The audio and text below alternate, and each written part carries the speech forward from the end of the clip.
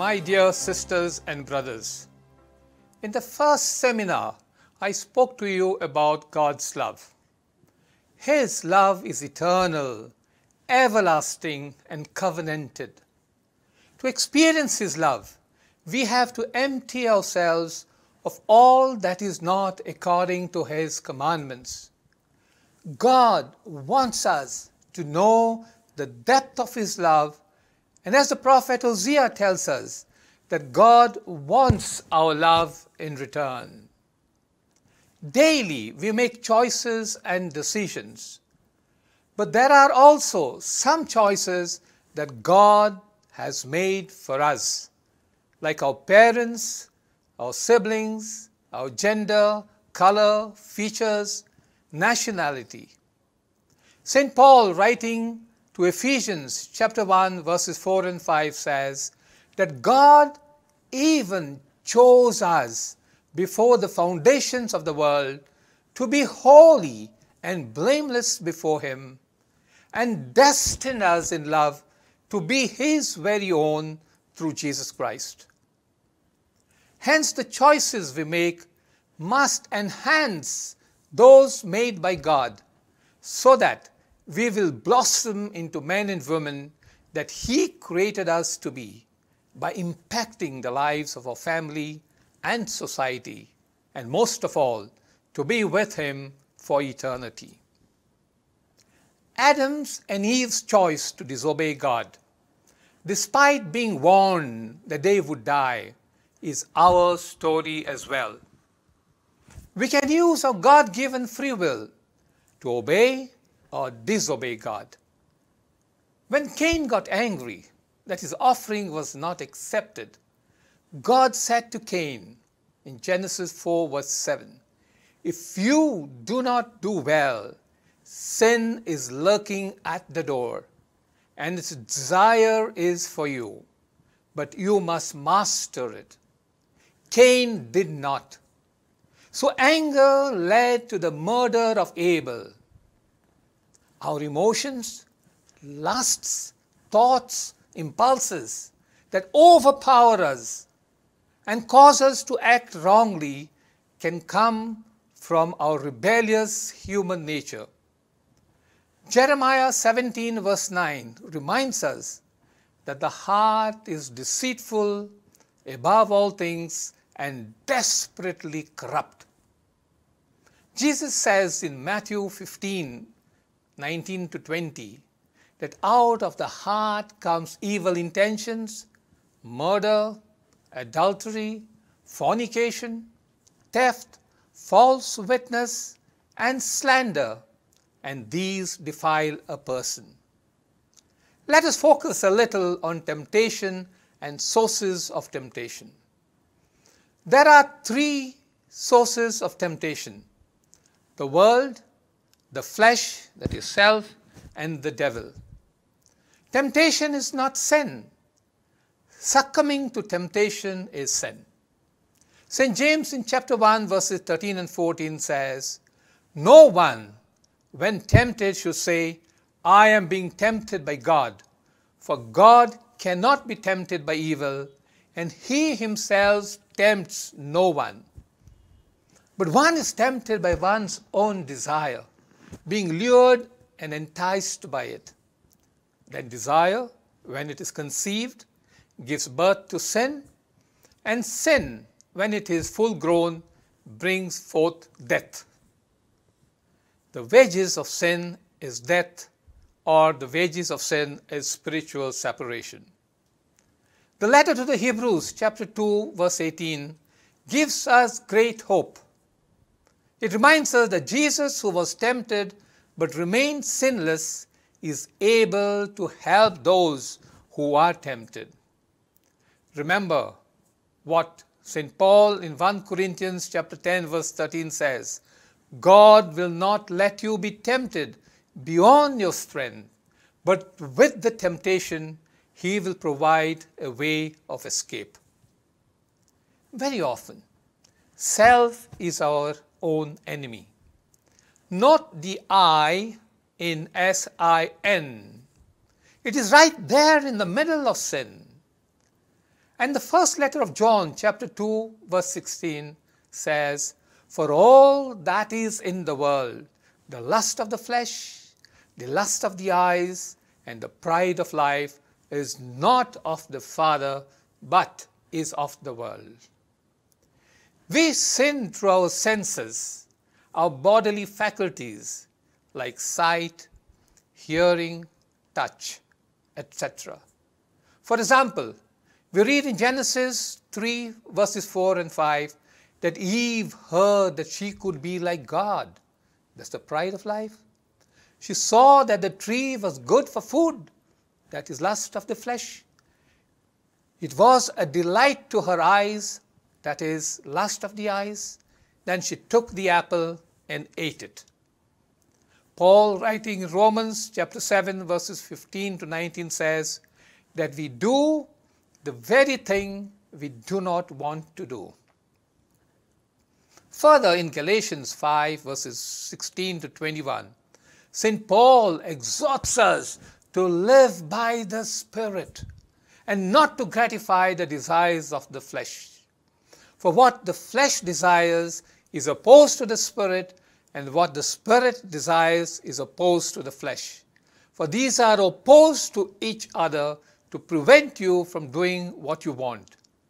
Now the works of the flesh are obvious: fornication, impurities, licentiousness, idolatry, sorcery, enmities, strife, jealousy, anger, quarrels, dissensions, factions, envy, drunkenness, carousing, and things like this.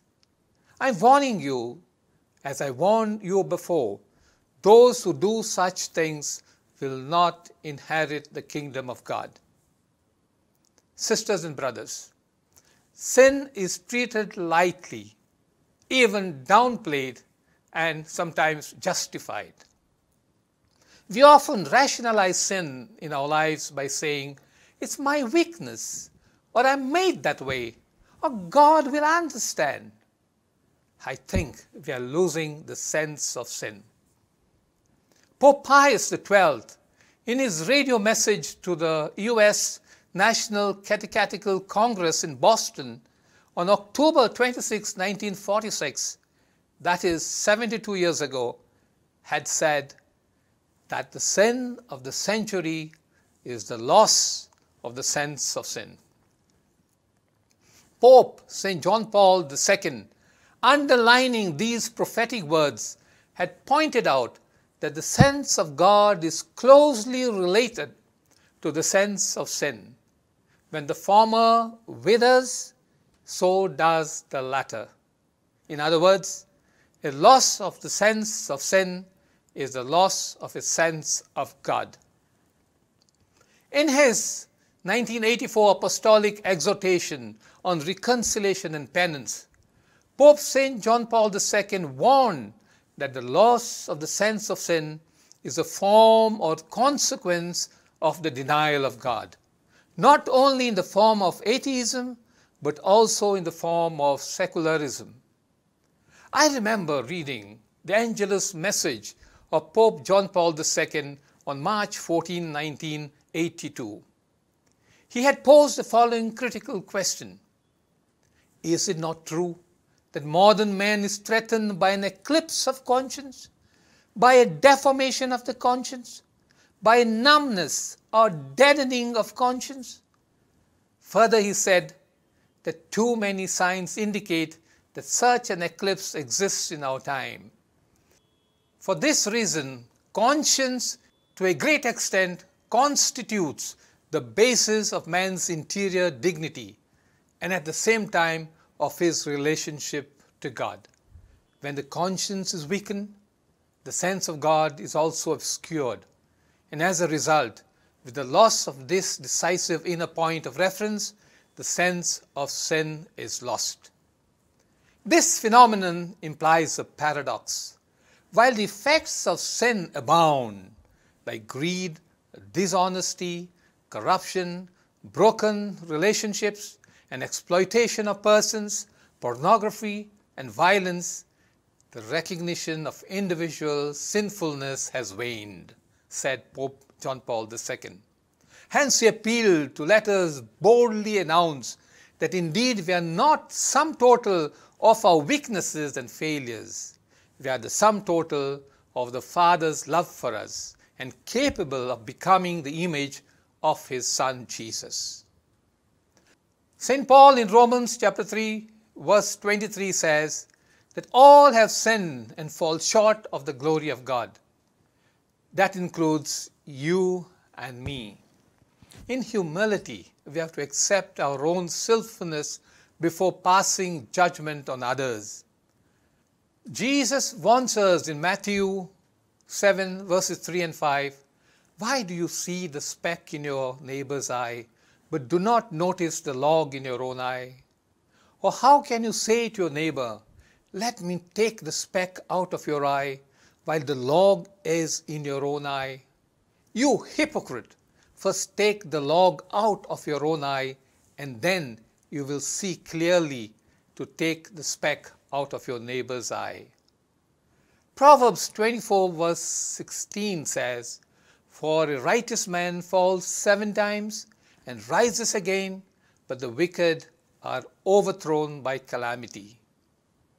Sisters and brothers, man does not fall into sin all at once. It is a process that he goes through. At every stage or step in the process, he has an opportunity to stop sinning and to return to holy living. Sin enters a person through the 5 senses. He sees, hears, smells, tastes, and feels, which can become the source of his entry into sin. From the Bible, let us see such a process of a person falling into sin.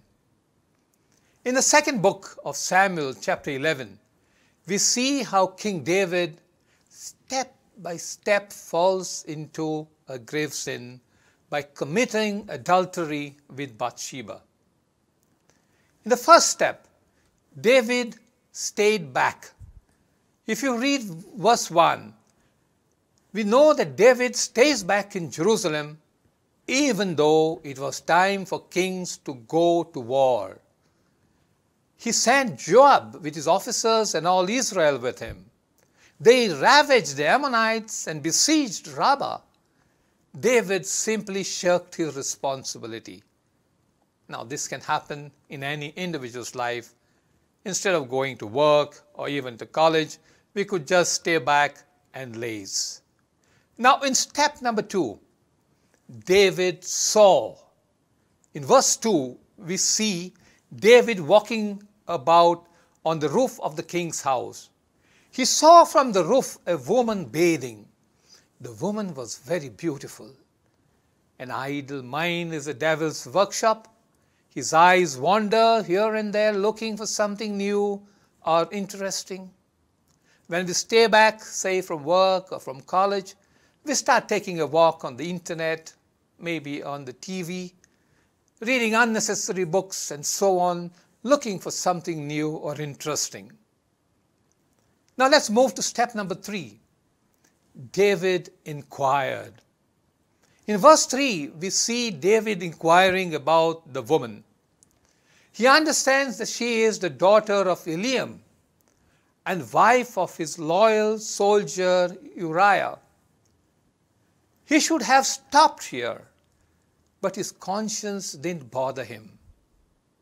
For example, when we are on the internet, we are inquisitive and try to check or inquire the sites which we would otherwise not check. Now in step number 4, David called for her. In verse 4, we see how David calls for Bathsheba and commits adultery with her and sends her back thinking all is over. But Bathsheba becomes pregnant and informs David about it. God arranges it in such a way that the story should continue and David should be convicted of his sin. We may also fall into sin in one way or the other. Now let's see what happens in step number 5. David tries to hide his sin. In verse 6, we see that David sends word to Joab, the commander of his army, to send Uriah the soldier. In verse 8, we see David telling Uriah to go and wash his feet.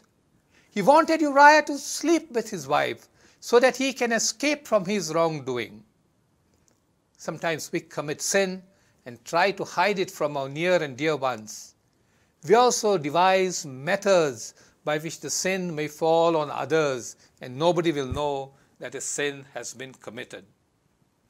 Let's move on to step 6. In verse 8, David sends a gift to Uriah to please him and to cover his own sin. Now in step 7, there's a sin over sin. In verse 13, the great king of Israel is going down to the level of an ordinary soldier of his army by eating and drinking with him in order to hide his sin. Likewise, we also commit sin and hide the sin. Now in step number 8, David eliminates proof of sin. In verse 14, David sends a letter to Joab through Uriah, commanding Joab to set Uriah in the forefront of the hardest fighting. Ultimately, Uriah dies in the battle. We also sometimes try to eliminate proof of our sins. Now in step 9, if you read verse 25, David matter-of-factly says that many people die in war and is relieved that his sin is hidden forever. We also feel that now no one can catch us.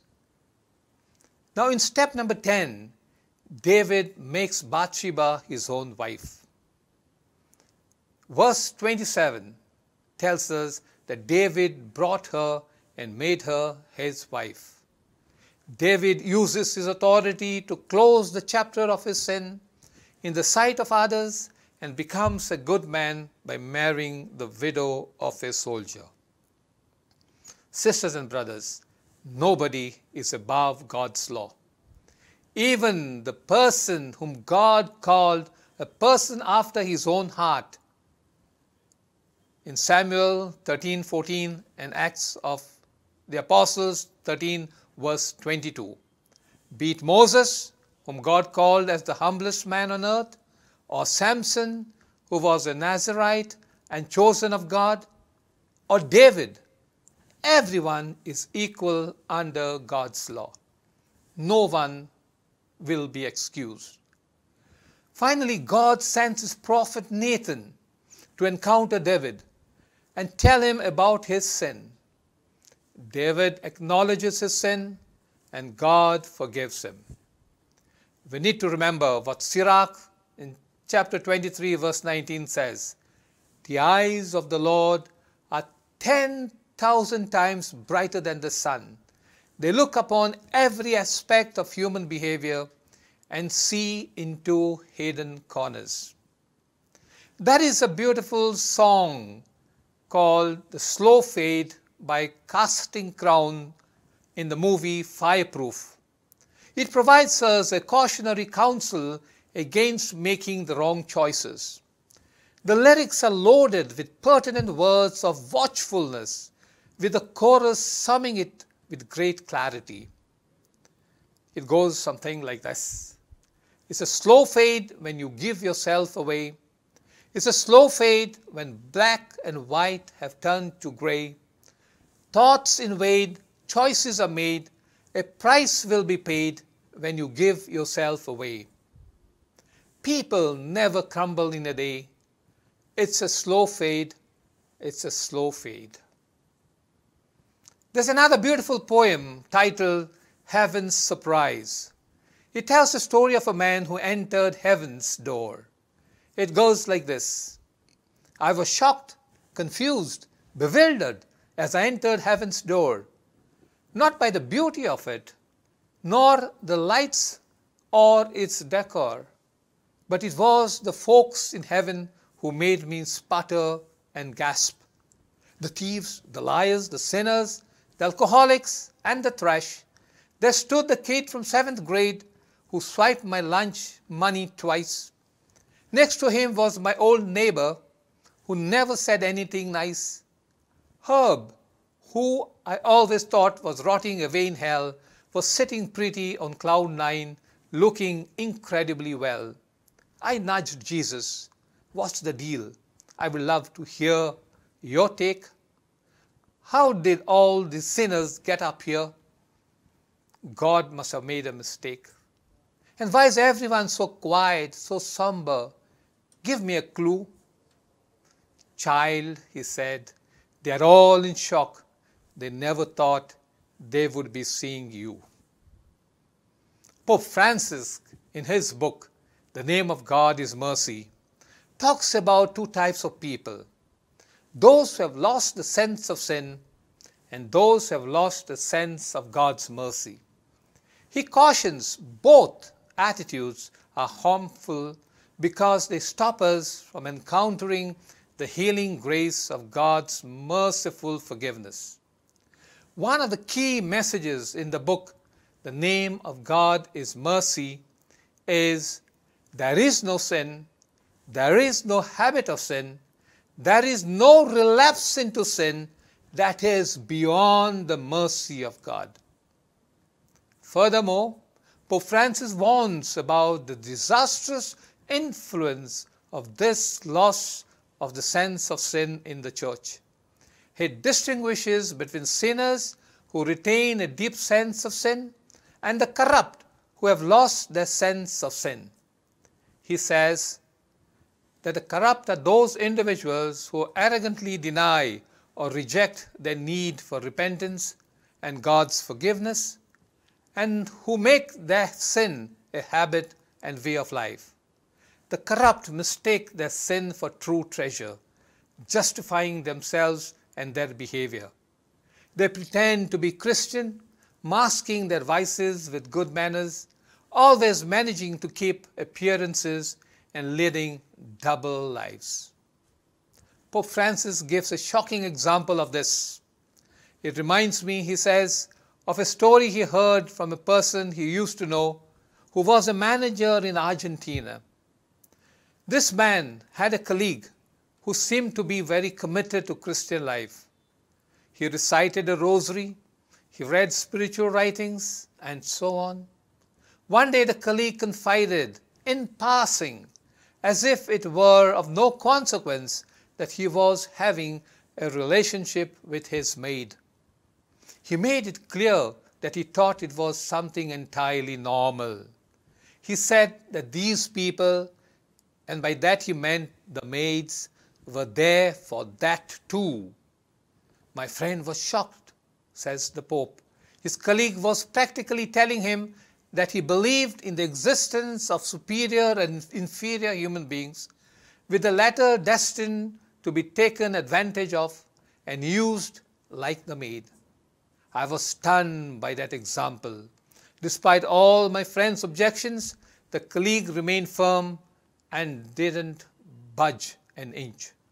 And he continued to consider himself a good Christian because he prayed, he read spiritual writings every day, and he went to Mass on Sunday. The Pope says this is arrogance. However, even though such individuals have hardened their hearts, Pope Francis doesn't consider the corrupt beyond the mercy of God. Though they are ordinarily immune to contrition and remorse, the Holy Father has observed that God attempts to save them. G.K. Chesterton, a writer, poet, and a lay theologian, was once asked why he became a Catholic, and he replied, "To get my sins forgiven." Peter Kreeft, the well-known writer on theology and apologetics, said that until people perceive the disease that Chesterton perceived, people will not come to the hospital he came to. Or if they come, they will come for the wrong reason, thinking the church as a museum for saints rather than a hospital for sinners. It is a paradox. Sinners think they are saints, and saints think they are sinners. Last Wednesday was Ash Wednesday. Father Mike Smith reminds us that the ashes mean I am a sinner. The shape of the cross means I have a Savior. Now let us come to the definition of sin according to the Catechism of the Catholic Church. Paragraph 1849 defines sin as an offense against reason, truth, and right conscience. It is a failure in genuine love for God and neighbor caused by a perverse attachment to certain goods. It wounds the nature of man and injures human solidarity. Sin has also been defined by St. Augustine and St. Thomas Aquinas as an utterance, a deed, or a desire contrary to eternal law. Another definition of sin in the Catechism of the Catholic Church, para 1850, states that sin is an offense against God. Against you, you alone have I sinned and done what is evil in your sight. That's what the psalmist says in Psalm 51 verse 4. Sin sets itself against God's love for us and turns our heart away from it. Like the first sin, it is disobedience, a revolt against God.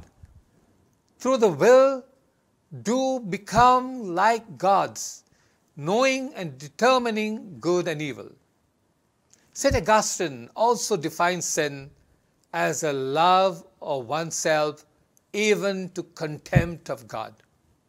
In this proud self-exaltation, sin is diametrically opposed to the obedience of Jesus, which achieves our salvation. Some scripture texts clarify this for us. 1 John 3 and 4 says that sin is lawlessness. It is a deliberate breaking of God's laws and doing what one wants. Rules and laws aim at good order and for one's own good. For example, the school rules, the traffic and government rules. So it is with all God's law.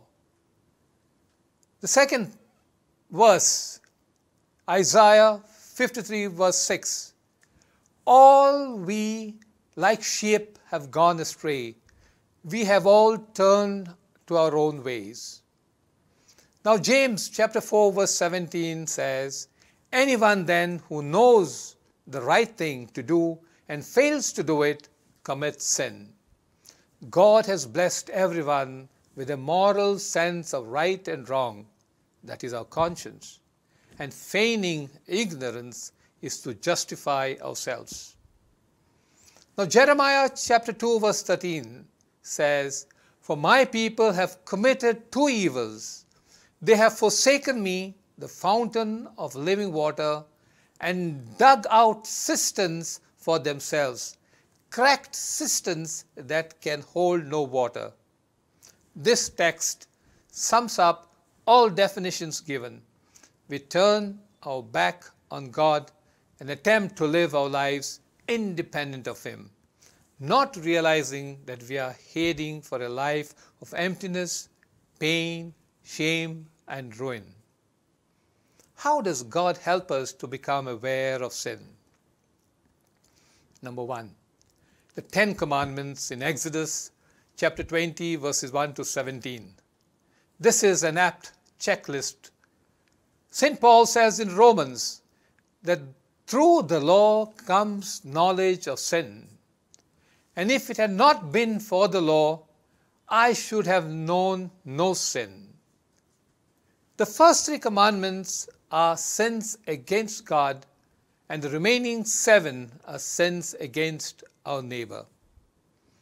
The second, by applying the Word of God to our personal lives, one is bound to get convicted of sin. For example, Jesus says in Matthew 5:27 and 28, you have heard that it was said, you shall not commit adultery. But I say to you that everyone who looks at a woman with lust and has already committed adultery with her in his heart. The third would be through prayer. Isaiah in chapter 6 verse 5 cries, "Woe is me! I am a man of unclean lips, and I dwell in the midst of a people of unclean lips." Names of people or situations may come to our mind in prayer, reminding us of broken or strained, unholy relationships, gossip, uncharitable thoughts, etc. The fourth way would be by the power of the Holy Spirit. John 16 verse 8 says that the Holy Spirit will convict the world of sin, righteousness, and judgment. And further, John 14:26 says that the Holy Spirit will bring to remembrance all that Jesus said to us. If we are attentive to his voice and attuned to him, he reminds us of all wrongdoing and prompts us what we need to do. The fifth would be through others, even from the mouths of babes. They may confront us with the truth about ourselves, about our bad attitudes, behavior, deeds, hurtful speech. Children are very observant and evaluate us perfectly. My dear sisters and brothers, what are the various categories of sin? First would be the original sin, that of Adam, the effects of which all humanity suffers. It is the basic condition in which we are born, the rebellious human nature which is prone to sin. The Catechism of the Catholic Church, para 402 says, all men are implicated in Adam's sin, as St. Paul affirms, by one man's disobedience, many, that is all men, were made sinners. Sin came into the world through one man, and death through sin, and so death spread to all men because all men sinned. The apostle contrasts the universality of sin and death with the universality of salvation in Christ. Then, as one man's trespass led to condemnation for all men, so one man's act of righteousness leads to acquittal and life for all men. The second category would be sins of commission, what we do, and sins of omission, what we fail to do. The third would be in thought, word, and deed. We are the summation of our thoughts, words, and deeds.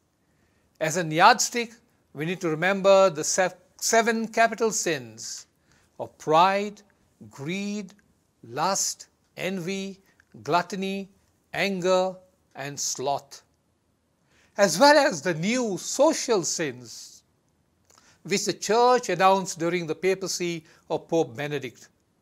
These are bioethical violations such as birth control, morally dubious experiments such as stem cell research, drug abuse, polluting the environment, contributing to widening divide between the rich and the poor, excessive wealth, and creating poverty. Fourth, the Catechism of the Catholic Church, paragraph 1854 to 1863, tells us about the gravity of sin, the mortal and venial sin. Now, mortal sin refers to grievous sin committed with full knowledge and deliberate consent. If unrepented, the Catechism of the Catholic Church warns us that it can cause exclusion from Christ's kingdom and the eternal death of hell. Venial sins are less serious, committed consciously or unconsciously. St. John speaks of both mortal and venial sin in his first letter, chapter 5, verses 16 and 17. Now, what are the consequences of sin? We can see the consequences of sin in the book of Genesis, chapter 3. In verse 8, Adam and Eve hid themselves from God. Sin separates us from God. Sin cuts us from God. Now in verse 10, Adam and Eve were afraid. Fear enters human being. Verse 12 and 13, Adam points out at Eve, and Eve points out at the serpent. Blame others.